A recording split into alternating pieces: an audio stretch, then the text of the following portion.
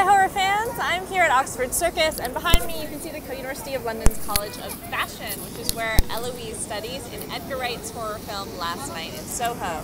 It's actually a really great scene where she thinks she sees the ghost of Sandy, a woman of the 1960s who she believes was killed, and she basically runs down from that street to Oxford Circus and spots the ghost of Sandy in the crowd and then chases her through Soho. The sequence is done really well because if you're a Londoner, it's actually in sort of real time. You go through the streets as you could as a Londoner go through the streets, which is really great and really rare on film. The movie itself is very entertaining as well to watch, but that scene in particular is quite good. Next time you're down at Oxford Circus doing some shopping, have a thought for Eloise and the ghost of Sandy.